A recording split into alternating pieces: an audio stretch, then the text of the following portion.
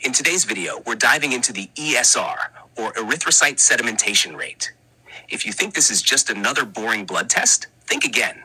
Stick around until the end to discover why this test is important and how to remember its details with ease. What's on the agenda?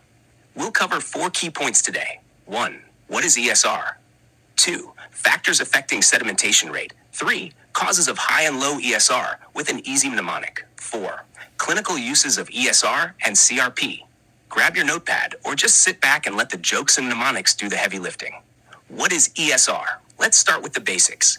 ESR, or erythrocyte sedimentation rate, measures how quickly red blood cells, RBs, settle to the bottom of a vertical tube over 1 hour.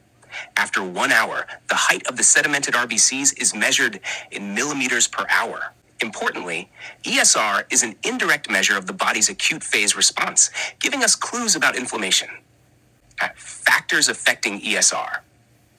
Now, let's dig a little deeper, but I promise we won't get lost in the details. RBCs have a negative charge on their membranes, thanks to sialylated glycoproteins. This creates something called zeta potential, which prevents RBCs from clumping together. This zeta potential isn't just for show. It helps RBCs pass through normal blood vessels smoothly without sticking together.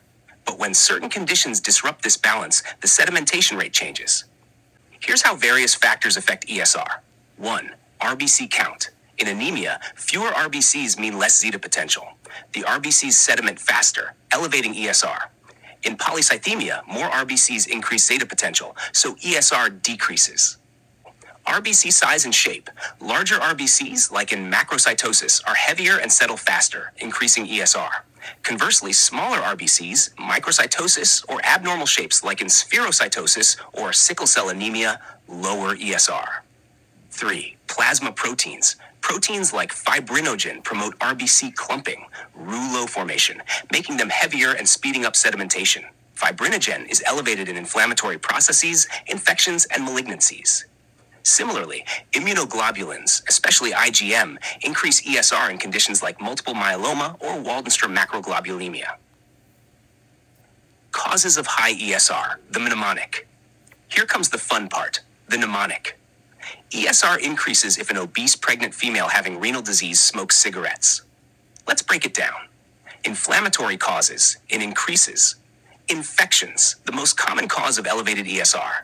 Inflammation includes both acute and chronic processes. Injury, ischemia, tissue damage like in myocardial infarction. Cancers, C, includes malignant neoplasms and paraproteinemias like multiple myeloma. Non-inflammatory causes of elevated ESR are covered with rest of the mnemonic. Let's get started. From letter I, it is increased age. Plasma proteins accumulate with age, increasing ESR. Correction formula for ESR for men. Age in years divided by 2. For women, age in years plus 10 divided by 2. From Anne, it is anemia, less RBCs, less zeta potential, higher ESR. Third on the list is obesity. Adipose cells in obese secrete IL-6, which increases fibrinogen. Fourth is pregnancy. Hemodilution and relative anemia elevate ESR. On number 5th are females. Relative anemia and lower hemoglobin levels contribute to higher ESR compared to men. 6th, from letter H, remember high room temperature, which increases RBC velocity, speeding up sedimentation. Next is renal disease. Conditions like end-stage renal disease, nephrotic syndrome, and peritoneal dialysis raise ESR. Note, hemodialysis does not affect ESR. Another one is smoking. Chronic inflammation from cigarette particulates increases ESR. From T, remember technical factors.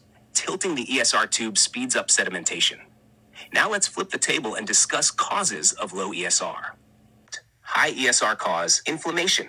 Anti-inflammatory drugs like high-dose steroids, high-dose salicylates, IL-6 inhibitors, and NSAIDs lower ESR. High ESR cause high fibrinogen states. In conditions like cancer and infections, ESR increases. Low fibrinogen levels, like in hypofibrinogenemia, decrease ESR. Older age raises ESR, but increased physical activity lowers it. Anemia causes high ESR, while polycythemia, more RBCs, increases zeta potential, lowering ESR. Macrocytosis increases ESR, while microcytosis, spherocytosis, and sickle cell disease lower ESR. High temperatures increase ESR, but low temperatures slow sedimentation. Renal diseases increase ESR while heart failure lowers it. Smoking increases ESR, but light alcohol use lowers it. Tilting speeds up sedimentation, but a shorter ESR tube gives artificially lower readings. Clinical uses of ESR and CRP. Why do we care about ESR and its faster cousin, CRP? 1. Rheumatoid arthritis. ESR and CRP levels correlate with disease activity but don't diagnose it. 2. Polymyalgia rheumatica and giant cell arteritis. Both markers help with diagnosis and monitoring disease activity. 3. Lupus. Comparing ESR and CRP can differentiate between a lupus flare and an infection. Lupus flare, ESR rises more. Infection, CRP spikes significantly. High CRP correlates with risk for cardiovascular disease. 5. Chronic infections. ESR-CRP monitor treatment response in conditions like osteomyelitis. Sometimes, both markers are used for prognosis. Elevated ESR-CRP suggest a poor outlook in conditions like diabetes, peripheral vascular disease, uremia, and ischemic stroke. That's it. You made it through ESR 101. Congratulations. Got questions? Drop them in the comments. I'll get back to you faster than an RBC sedimenting in a tilted tube. Just kidding. Check out my other videos, including one on acute phase reactants. And don't forget to like, share, and subscribe, because the only thing that should rise faster than ESR is your medical knowledge. See you in the next video. Keep learning and keep thriving.